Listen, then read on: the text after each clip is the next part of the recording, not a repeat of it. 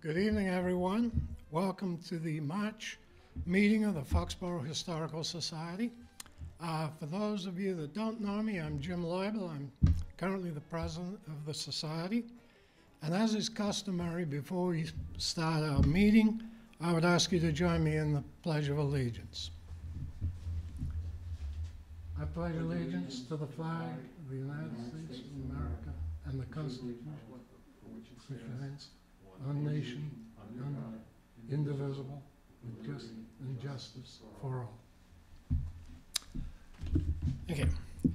Before we begin our board meeting update, I would like to say that there finally appears to be some light at the end of the tunnel with the COVID, and let's hope that that progress continues. However, social distancing requirements still mean that we cannot hold our meetings in the Boyden Library as we customarily do, and the board was in quite a quandary as to what to do. But fortunately, Mike Weber suggested that the folks at Foxboro Cable Access could make their facilities available to us, and here we are. They have quite extensive resources and expertise which have been made available to us, including having some pre-get-together meetings to familiarize us all with the equipment, which was just wonderful. So, Mike, thank you very much, and to everybody at Foxborough. On a sadder note, I would ask you to join me in remembering Charlie Clifford, who passed on May 12th. Charlie was a much-loved resident of Foxborough who was very active in town affairs, including the Foxborough Historical Society, where he served as president for some years. Thank you to Charlie. That concludes the business portion of our meeting. I would now like to introduce our speaker this evening, who I'm sure is known to many of you, Mr. Paolo DiGregorio, who is going to speak on the Prohibition era in the United States. Any questions you may have for Paolo after the presentation can be communicated as outlined in our members' newsletter. With that said, I will turn it over to Paolo.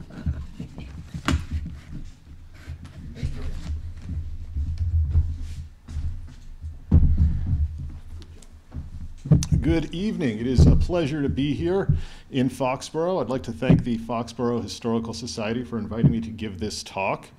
Before I do dive into the material for today, however, I do want to note that we had actually planned this to be this talk to be given as a commemoration of the 100th anniversary of the beginning of Prohibition, which occurred in 1920. So our talk was originally planned for last year.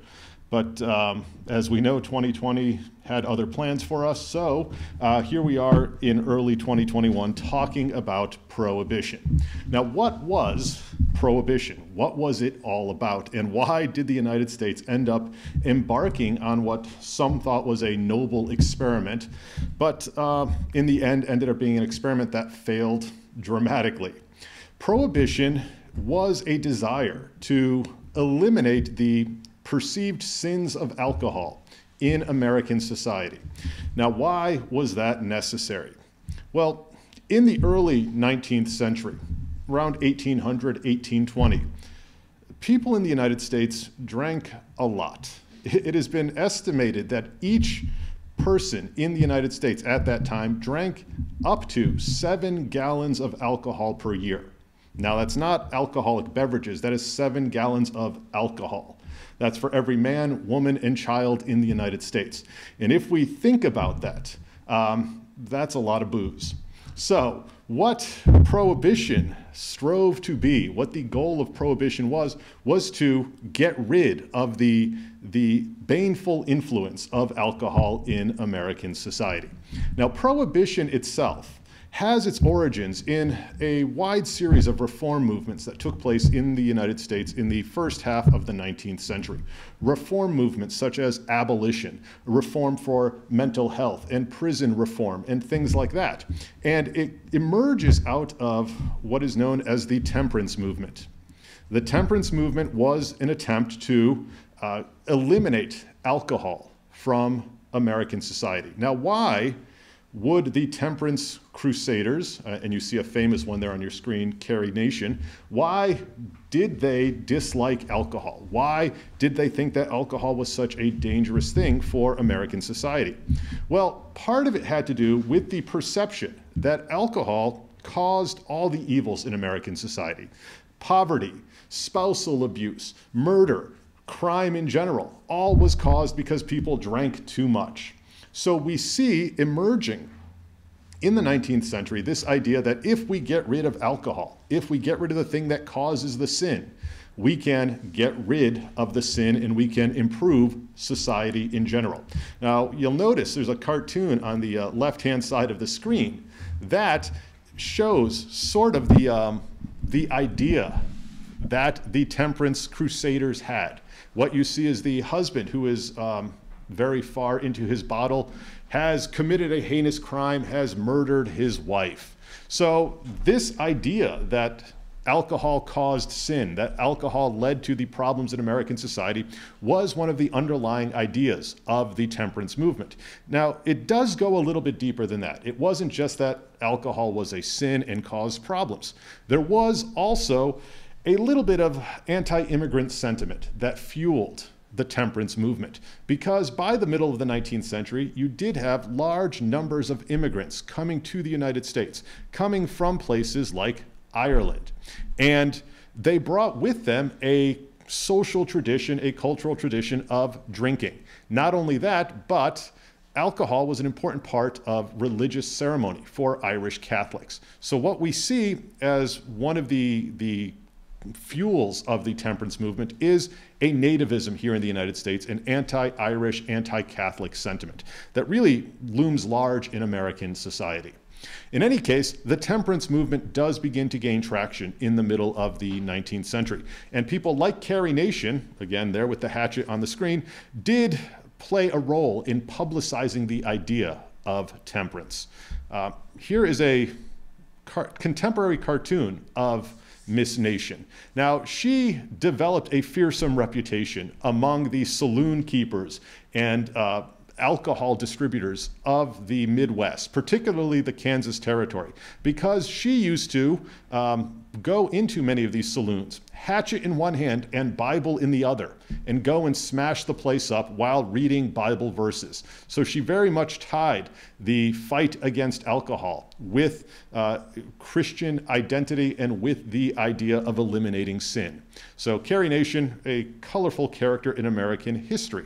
Now, by the time we get to the early 1860s, in the late 1860s and 1870s, the temperance movement has gained national traction. It begins as kind of local institutions in Massachusetts, in New York, in some of the western states. But by the late 1860s, we see the development of a couple of national temperance organizations, national temperance groups. The oldest one, and one of the most important ones, was the Prohibition Party, which was a political party that was formed with its main platform, the elimination of alcohol in the United States. That was established in 1869. On the screen, on the left-hand side, you see an image of the Prohibition Party's National Convention, which took place in Cincinnati in 1892. They were picking a candidate for the presidency. One of the remarkable things about the Prohibition Party is that it's still around, and they still have meetings, they still support political candidates. So you can find a Prohibition Party candidate somewhere near you. The other important organization that emerges in the early 1870s was the Women's Christians Temperance Union, which was, as the name implies, a women's group of Christians who were pushing to get rid of alcohol, to reduce the amount of alcohol consumed in the United States. The woman you see on the right-hand side of the screen was Frances Willard. She was the second president of that organization, and she was really the one who pushed it to be a vocal, nationwide organization in support of temperance and prohibition. So we see these organizations playing a role in organizing resistance to the use of alcohol and the consumption of alcohol in the United States. There was another party that was established in 1893, the Anti-Saloon League. The Anti-Saloon League as the name it tells us, was a vocal opponent to the consumption of alcohol, to the drinking of alcohol, to saloons across the United States. One of its most important figures was its president, Wayne Wheeler, who was president from 1902 to 1927. Wheeler would play a large role in shaping government policy in the early 20th century when it came to prohibition and when it came to the 18th Amendment itself. So what we see happening in the United States over the course of the 19th century is that prohibition goes from being a reform movement, basically pushed by Protestant evangelicals and women trying to eliminate the sins in society, to becoming a nationwide political movement. And the question about the use of alcohol, the question about temperance, did become a potent political question across the United States. You see some images on the screen, political posters and parades in favor of temperance, in favor of prohibition, and the group of ladies there on the upper left-hand side of the screen saying, "Lips that touch liquor shall not touch ours."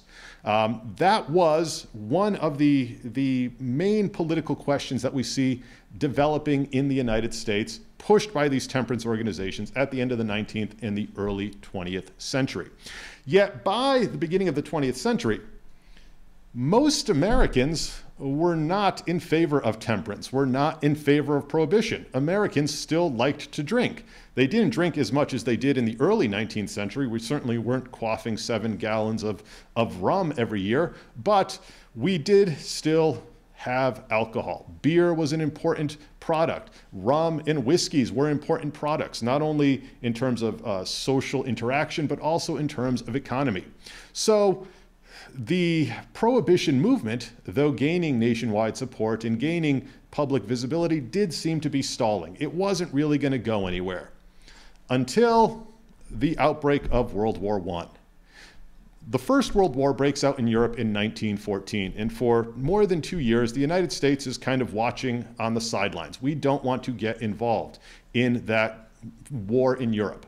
But in April of 1917, the United States does get dragged into the war. We do declare war against Germany, and we become a participant in that struggle over in Europe, in France and in Germany and in other places.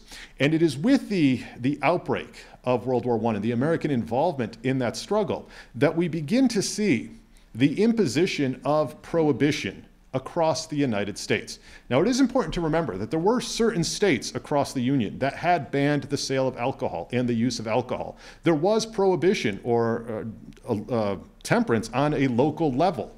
There were dry towns and dry counties and, yes, dry states. But as a nationwide idea, prohibition had not been introduced, it had not been developed. But with the American entry into the First World War, we do see a win for the prohibition forces. In fact, there was a period of wartime prohibition where the government passed several laws that limited the production of alcohol in the United States.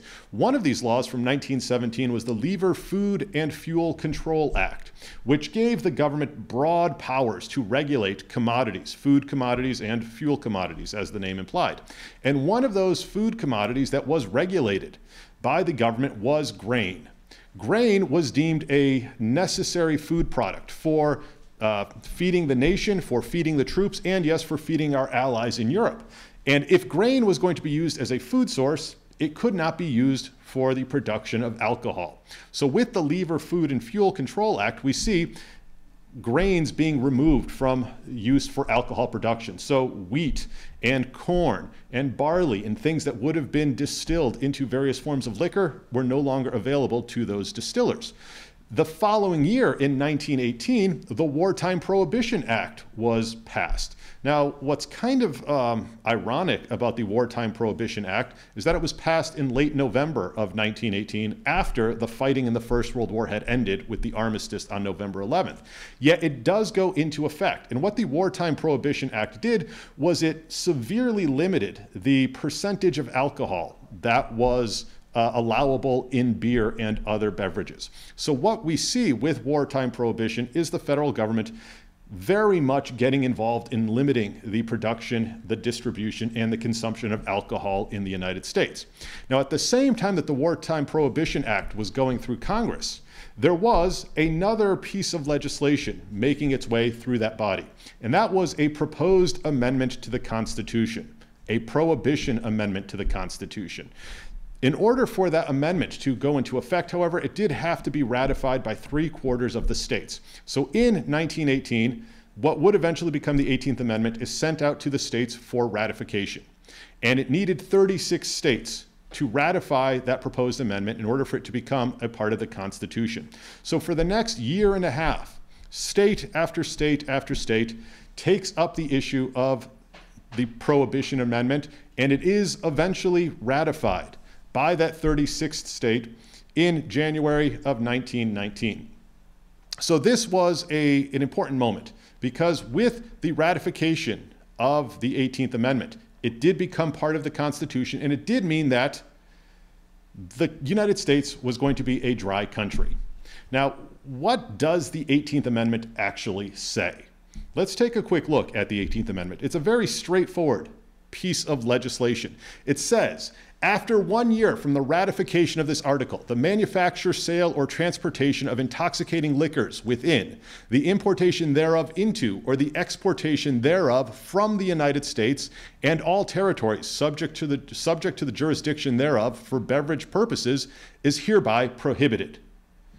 Basically, booze was not allowed in the United States anymore. You could not manufacture it, you could not sell it, you could not transport it into the United States from 1 year from the date of the ratification of the amendment.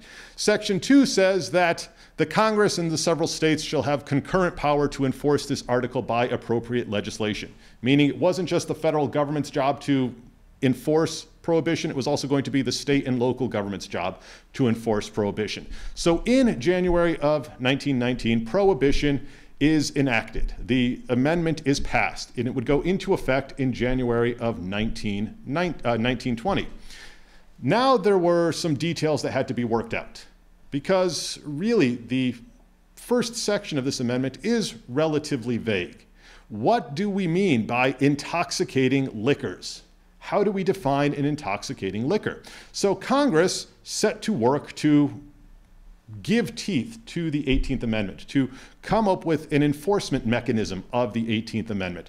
And over the course of the spring and summer of 1919, there was fierce debate in Congress. You had a segment of Congress that was firmly in favor of prohibition. They were called the Dries. And then you had the section of Congress, section of Congress that was firmly in favor of having alcohol available, and they were known as the Wets. So you have the Wets versus the Dries debating, what do we do with this amendment? How do we decide to enforce it? Well, eventually, in October of 1919, the National Prohibition Act was passed into law by Congress. The National Prohibition Act is popularly known as the Volstead Act, named after the representative from the state of Minnesota, Representative Volstead, who you see there on the screen. He was the chairman of the House Judiciary Committee at that time. Well, the Volstead Act makes its way through Congress and shows up on the desk of the President Woodrow Wilson. Wilson vetoes the act, and it goes back to Congress, and there in Congress, the legislative body did overturn the presidential veto, and the Volstead Act was set to go into operation in January of 1919. Now, what did the Volstead Act actually do? Well, it defined intoxicating liquors as any beverage that had more than 0.5% alcohol in it. So think about that for a second. 0.5% of alcohol is not a lot of alcohol in a beverage of any sort. Now, there were exceptions to this ban on prohibition. There were medicinal exceptions. If you had a prescription from your doctor for medicinal whiskey, let's say, you could go to the pharmacy and purchase stronger alcohol in that way with a prescription.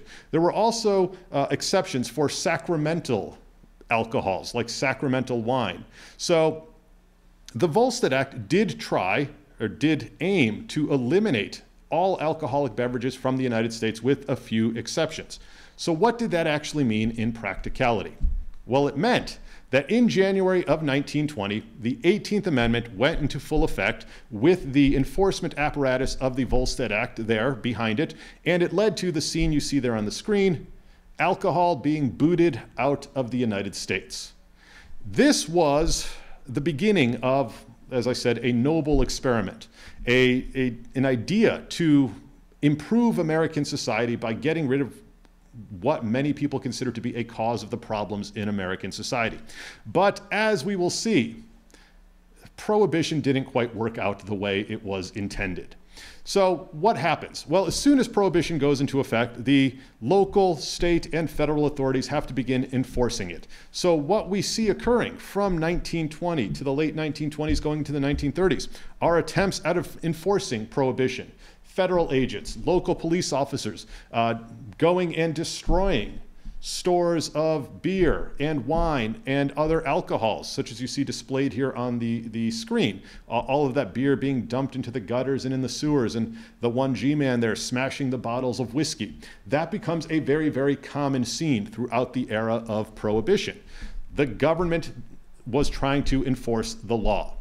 But the enthusiasm of government officials during the early part of Prohibition sometimes went a little bit to excess.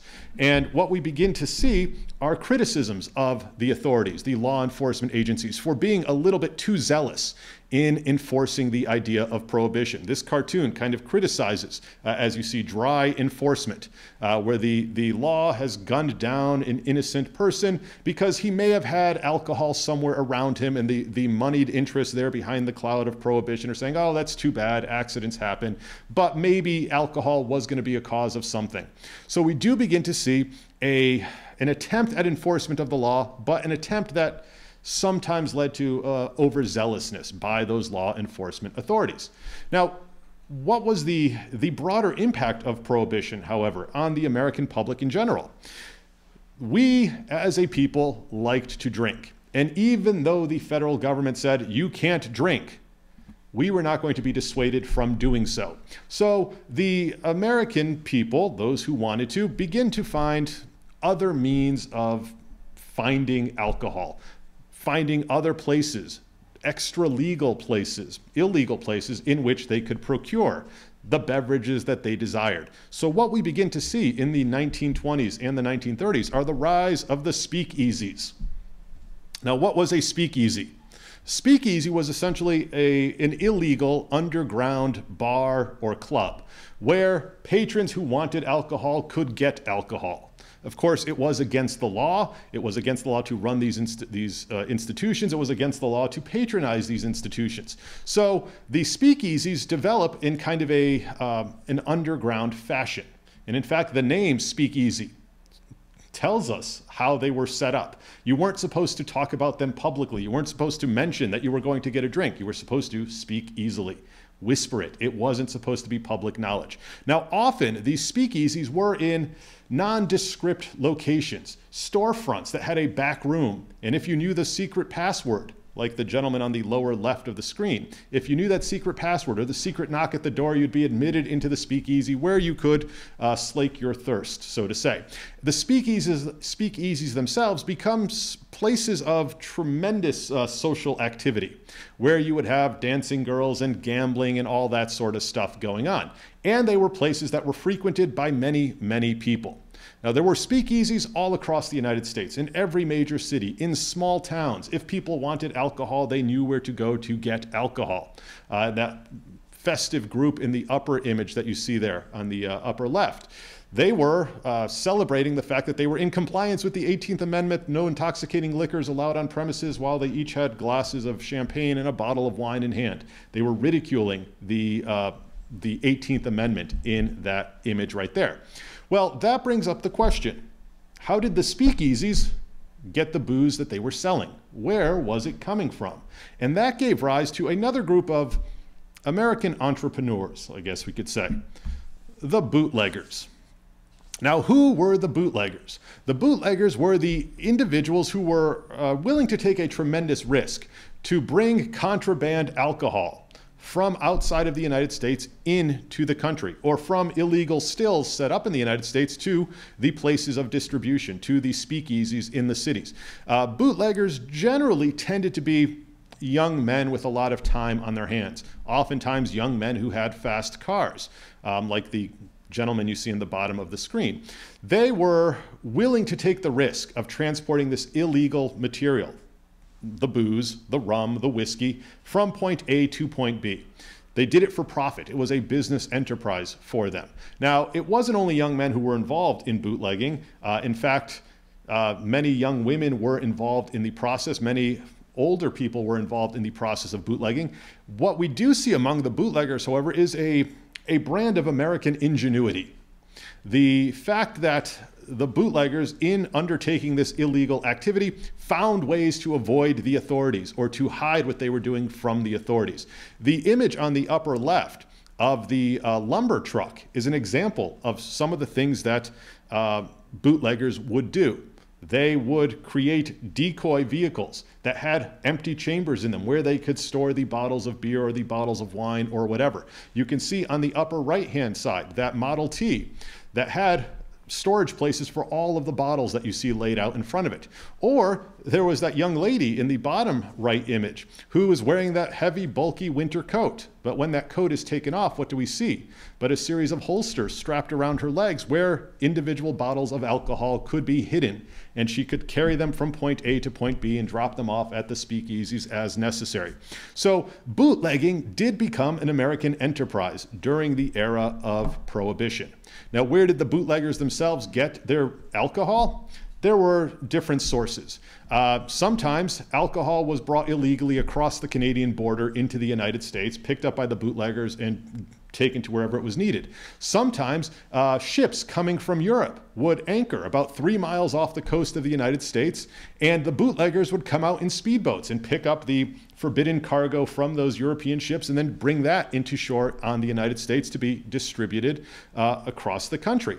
But we also begin to have a homegrown distillation and brewing industry that was taking place in secret, illegally, away from the prying eyes of the authorities. So we do see in the period of Prohibition the rise of moonshine and bathtub gin. Now, what are moonshine and bathtub gin? Moonshine is a traditional distilled alcohol that had been made for decades out in the countryside of the United States, out in Appalachia and in the farms of the frontier. It was a way for farmers in that region to get rid of excess grain that was going to rot unless you did something with it. You turn it into alcohol. So you were creating grain alcohol. In the late 19th century, the federal authorities actually cracked down on the making of moonshine. It becomes illegal to do so. The federal authorities were very concerned about the fact that they weren't collecting taxes on the moonshine, which forced them to crack down on the illegal distillation of liquors. What we see happening during the period of Prohibition is that those moonshiners never went away. Their stills might have been wrecked, but they still had the skills, and they begin to rebuild the stills and produce lots and lots of moonshine. There was a growing demand for alcohol in the United States, a growing demand that was fed by homemade production with the moonshiners. Now, what was bathtub gin? Bathtub gin gets its name not from the place where the gin was produced or the alcohol was produced, but from the way that the bottles were topped off. Alcohol has to be distilled in a closed system, so you can't make alcohol in your bathtub. But what was happening with bathtub gin was that you would have people setting up stills in their apartments, in their basements, in their garages, or in their houses, and they would be making pure grain alcohol, 100% alcohol, 200 proof. You can't drink that. That would kill you. So what they would do is they would pour little bits of alcohol into the bottles, and then they'd top the bottles off by filling them with water that they got out of their bathtubs. Hence the name bathtub gin. These two means become very important for the production of domestic alcohol in the United States.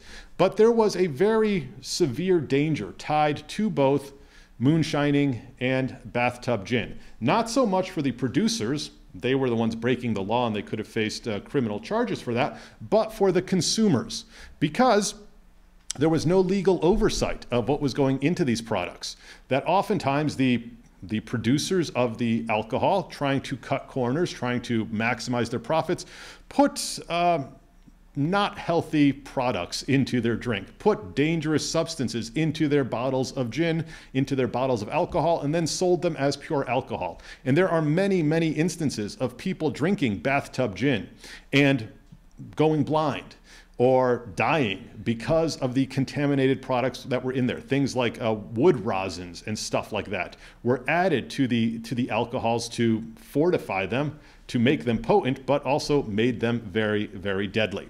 So what we see in the United States when Prohibition goes into effect, and as the 1920s are creeping along, is that more and more Americans became willing lawbreakers. They wanted alcohol, but alcohol was illegal, but they were still going to go out and get the alcohol that they wanted. The images, the cartoons on the screen kind of depict that scene, depict that sentiment in American society. You see on the cartoon on the left that there are two kinds of men in this town, bootleggers and customers. That was it. The people who supplied the alcohol and the people who consumed the alcohol. That was it. On the right-hand image, you see east side, west side, all around the block, the bootleggers, Russian business at all hours of the clock. Everybody who wanted alcohol knew where to go to get it. And oftentimes the authorities, the law enforcement authorities, were looking the other way. Finding somebody who was buying a bottle of booze from a bootlegger wasn't really a big concern for many of the law enforcement officials. So you begin to see a lapse in enforcement of Prohibition. It was a period where, as I said, many Americans became willing lawbreakers. In order to get the booze that they wanted, to get the liquor that they wanted, they were willing to break the law, to possibly get into trouble, and law enforcement authorities were often looking the other way. Now, there is one important aspect of crime in the United States that does get a big boost from Prohibition. The 1920s were a golden age for organized crime in this country. When Prohibition went into effect, it did not really curtail the demand for alcohol for the American public. So the people who could figure out how to get alcohol to the consumers stood to profit from the entire thing. And what we see in the 1920s and 1930s is the rise of organized crime. Crime organizations, criminal gangs begin to prosper because of Prohibition. Now, there had been organized crime in the United States prior to Prohibition. It was very much localized and it was on a much, much smaller scale. But when alcohol became illegal, it provided opportunity for these organized crime figures to increase their profits, increase their reach, increase their criminal activity. This growth of criminal enterprises and organized crime did lead to spates of violence. You can look at Chicago in the 1920s. Becomes infamous for its gangland wars, such as the St. Valentine's Day Massacre, which you see on the left-hand side of the screen. So Prohibition did give a tremendous boost to the rise and functioning and profitability of organized crime in the 1920s and 30s. Now, who is perhaps the most famous of the organized crime underworld figures to emerge from the Prohibition era? But one, Alphonse Capone from Chicago. Al Capone is a legendary criminal figure in the United States. He, at the height of his power in the late 1920s, essentially controlled everything that happened in the city of Chicago. His criminal organization eliminated his rivals. The St. Valentine's Day Massacre was conducted by Capone's group. He controlled the government in Chicago. He had judges and police officers and captains and city aldermen on his payroll. He was raking in millions of dollars a year from controlling the alcohol distribution in Chicago and in the greater Chicago area. Capone, of course, is the most famous of these mobster figures of the 1920s and 30s, but he certainly was not the only one. There were many others who make names for themselves and become tremendously notorious and famous individuals, including people like Lucky Luciano and Bugs Moran and Nucky Johnson. Nucky Johnson, at the height of his power, virtually controlled the entire state of New Jersey. If you recall the HBO series, Boardwalk Empire, that is kind of a fictionalized account of the exploits of Nucky Johnson. And you had Meyer Lansky, who is credited with throwing or controlling the 1919 Black Sox World Series, and Arnold Rothstein, a banker to the mobsters. So all of these individual figures gain prominence, gain profit because of Prohibition and because they figured out ways to control the distribution of alcohol and to provide the product that American consumers wanted: the booze, the liquor, the beer. So we see the rise of organized crime and the flourishing of organized crime during this time period. The federal government, of course, does try to fight back against organized crime. They do establish various bureaus to try to crack down on the criminal activity, to hunt down some of these gangsters. Famously, there was a man named Elliot Ness who worked for the Treasury Department, who was trying to take down Al Capone. If you remember the TV show or the movie, The Untouchables, that's a fictionalized account of Elliot Ness and his group of agents. But the criminal underworld did manage to survive, did manage to profit, did manage, for the most part, to avoid getting into direct trouble with the federal government. Now, what about Al Capone? What happens to Al Capone? Al Capone does eventually get arrested. He does eventually face prosecution, and he does eventually end up in prison. He actually serves time in Alcatraz in San Francisco. But what was it that got Al Capone? It wasn't his control of the rackets. It wasn't his involvement with the distribution of alcohol or murdering his rivals or controlling prostitution or any of that stuff. Al Capone got in trouble for income tax evasion. That's always what's going to get you. The Fed is going to get theirs, and we see that with the story of Al Capone. He does end up in Alcatraz. When he leaves prison, he ends up retiring to his estate in South Florida, where he dies an agonizingly painful death, his brain basically turning to mush because he suffered from syphilis. But Al Capone is one of these prominent gangsters that does gain power and prestige during the period of Prohibition. Well, how do we assess Prohibition then? Was it working? Was Prohibition successful? We can look at what the journalist and writer H.L. Mencken said about Prohibition. He was writing in 1925, and what he stated was that 5 years of Prohibition have had at least this one benign effect. They have completely disposed of all the favorite arguments of the prohibitionists. There is not less drunkenness in the Republic, but more. There is not less crime, but more. There is not less insanity, but more. The cost of government is not smaller, but vastly greater. Respect for law has not increased, but diminished. He basically dismantles the arguments that the temperance crusaders, that the prohibitionists had. They said, get rid of alcohol and everything will be rosy in the United States. Crime will go down and insanity will go down and drunkenness will disappear. But what Mencken was pointing out was that, in fact, the opposite happened. Crime became more dramatic with those gangland wars in Chicago, in New York, in Boston, and other places. People were desiring alcohol in greater number, in greater amounts. So people were breaking the law to get alcohol. Enforcing prohibition became tremendously expensive for the government. Plus, the government wasn't making the excise taxes from the booze as they had been before Prohibition. So they were losing money, and they were spending more money in trying to enforce the law. So Mencken pointed out that Prohibition, even by 1925, was failing miserably. Yet there were some successes in the Prohibition movement. Studies have shown that cases of cirrhosis of the liver decreased during the period of Prohibition, and incidences of violent alcohol-related crimes decreased during the era of Prohibition. But in general, Prohibition was met with resistance. People were not necessarily happy about it, and it wasn't working out the way it was planned. So what we begin to see by the middle of the 1920s, and particularly the late 1920s, are protests against Prohibition. Now, we have to consider the economic situation in the United States at this time. By 1929, the American economy that had been booming for much of the 1920s goes into a free fall. We enter into the Great Depression. And One of the things that the American public desired during the Great Depression was the ability to purchase alcohol, to have a drink legally. The opponents of Prohibition said, you know what?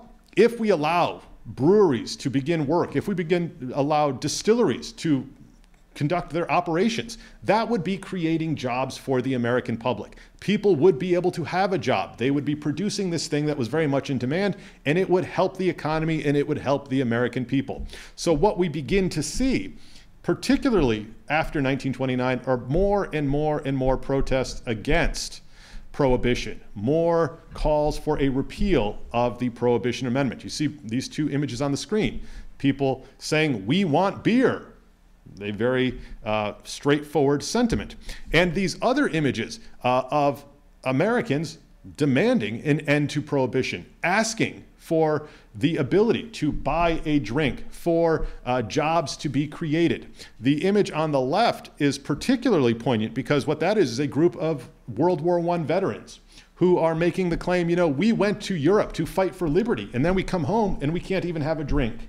Or saying, you know what? All of those foreign ships, those British ships and those French ships, are now carrying all of the commerce that American ships could be carrying if not for Prohibition. So there were arguments to be made against the continuance of Prohibition in the United States. Well, 1932 is a presidential election year. And President Hoover, who was in office at that time, was tremendously unpopular because of his mishandling of the early years of the Great Depression. He was being challenged by the Democratic nominee, the former governor of New York, Franklin Delano Roosevelt. And one of Roosevelt's campaign platforms in the election of 1932 was a repeal of the Prohibition Amendment, a repeal of the 18th Amendment. So when the American people voted in November of 1932, Roosevelt ends up winning a dramatic victory. Hoover is soundly defeated, and Roosevelt takes office in March of 1933. When Roosevelt takes office, we begin to see movement in Congress to actually formally repeal the Prohibition Amendment. That would eventually come to fruition later in 1933, in December of 1933, when the 21st Amendment is ratified. What does the 21st Amendment do? Well, it's all right there in the first section of it. It says, the 18th Article of Amendment to the Constitution of the United States is hereby repealed. The 18th Amendment, the Prohibition Amendment, no longer in effect. But it does note that the transportation or importation into any state, territory, or possession of the United States for delivery or use therein of intoxicating liquors in violation of the laws thereof is hereby prohibited. Basically, what that was saying is that the states can still have prohibition. Towns, counties, localities can still have their own prohibition in their locality. But national prohibition no longer existed in the United States after the ratification of the 21st Amendment. Well, when the 21st Amendment was ratified in December of 1933, there were scenes of joyousness across the country. People flocked to the bars. People flocked to the liquor stores to try to celebrate, to try to commemorate the end of that experiment of Prohibition. You see some images on the screen. The front page of the Philadelphia Inquirer. Prohibition's 14-year rule ended. The Daily Mirror there. Prohibition ends at last. And that crowd in the bar with the sign that says, "Farewell, 18th Amendment." I'm always struck by that image because that woman in the foreground is holding an enormous cauldron of beer. So she was really celebrating the repeal of Prohibition there in that time. So what we see by 1933 is that Prohibition had run its course. The attempt to eliminate sin in the United States by getting rid of what was a perceived cause of sin and social disturbance failed miserably. And across the United States, people celebrated the fact that Prohibition had come to an end and that, yes, in fact, happy days were beer again. And that is my brief history of Prohibition in the United States, the reason why it existed, how it went, and the outcome of Prohibition. So if people have questions, I look forward to hearing them. I hope everybody enjoyed the presentation. Now, I don't know if the Historical Society would be interested or would have the resources to do something like this, but it might be interesting to see the effect of Prohibition directly here in Foxborough. To find out who supported Prohibition, to find out where the speakeasies were in town, and who we knew was distributing and bootlegging in this region. So if an enterprising high school student or a local college student wants to undertake an interesting study of American history, that might be an avenue for inquiry. All right, well, once again, I'd like to thank the Foxborough Historical Society for giving me this opportunity. Hopefully, next time I talk to you, we will all actually be in person. Stay safe out there, wear your masks, get your vaccine when you can, and I will see you somewhere down the road. Thank you.